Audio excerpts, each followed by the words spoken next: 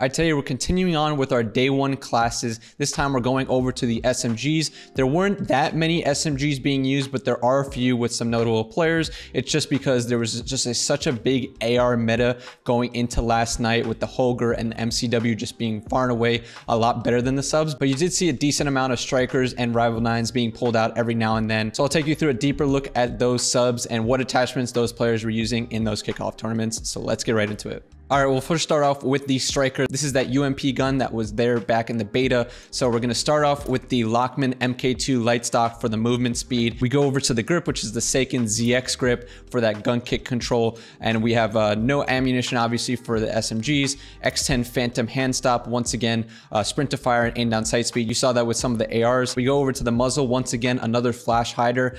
We saw this with the MCW in the last video, but a lot of SMG players are using this for their striker. And then lastly, for the barrel, we're using the striker long barrel for the aim idle sway and some of that recoil control. So that is Kismet's setup. All right, we'll move on to the phase guys, the Simp BZ class over here. Once again, rocking the Lockman stock. You're gonna see this pretty much everywhere on this striker.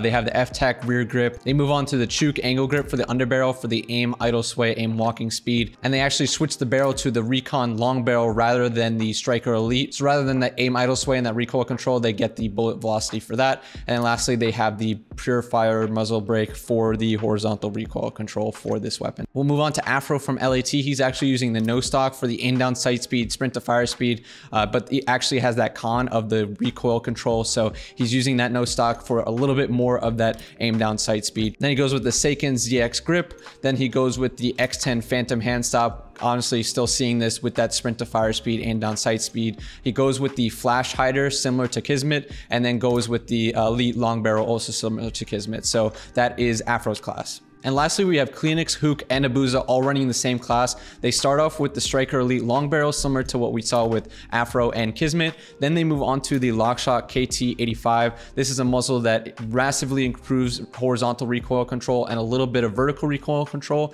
but it actually has the con of aim down sight speed. And usually you don't see SMGs having those cons of ADS speed, but you see it there, and hand stop actually kind of counters that a little bit by giving some ADS speed for them and some movement speed. And they actually counter that with the assault stock, and that's going to lower their movement speed, but they make that back up with the hand stop, and this is going to give them that gun kick control that they need on this weapon. And then lastly, they have the Seiken ZX grip, again a little bit more gun kick control. All right, so now we'll move on to the Rival 9. This is kind of like the Scorpion from Black Ops 2, really high fire rate. So this is Shotzi's class. I only saw Shotzi and Paco using this. So first we'll start off with Shotzi. He goes with the Purifier muzzle, horizontal recoil. You saw the phase guys also using this on their striker. He goes with the Bruin pivot vertical grip. Because of how much kick this has, you have to use one of these vertical grips. So you can either use this one or the Kimura one. He chooses this Bruin pivot one.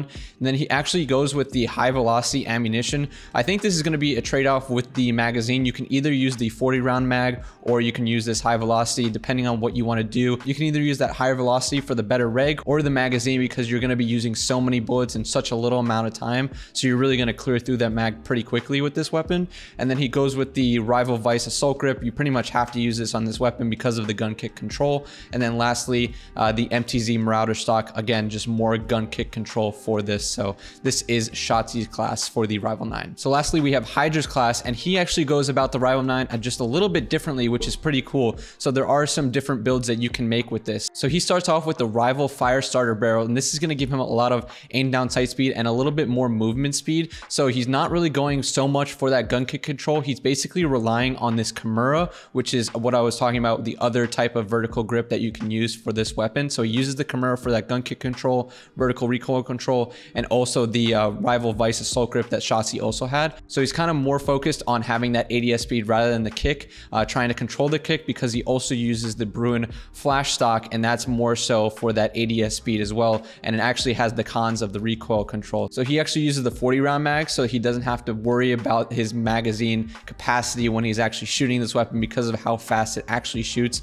That fire rate is just so big. Like I said, similar to that Scorpion in Black Ops 2. So this is his class. It's really interesting to see the two different ways you can go about it. So he's actually focused on more on that ADS speed like subs usually do, and Shotzzy is more on that gun kick control, making sure that he's actually trying to hit his shots accurately with this weapon. So those were the two main SMGs. A little bit of the WSP was used, but based on the later rounds, it seems like everyone was just gravitating towards these two if they were going to be using one of those SMGs, because again, it was really AR dominated throughout the entire tournament. Pretty much everyone was using the Holger MCW, and they would just pull out one of these subs, you know, for a couple rounds here and there. So once again, there is some variability with these classes as everyone is still figuring out what the best and most optimal class is going to be for that specific weapon. So bear with me as we continue as a community to try and figure out what is the most optimal setup. These are just all of your class setups that the pros were using yesterday. So thank you guys for watching. I hope you guys enjoyed, and I'll see you guys in the next one.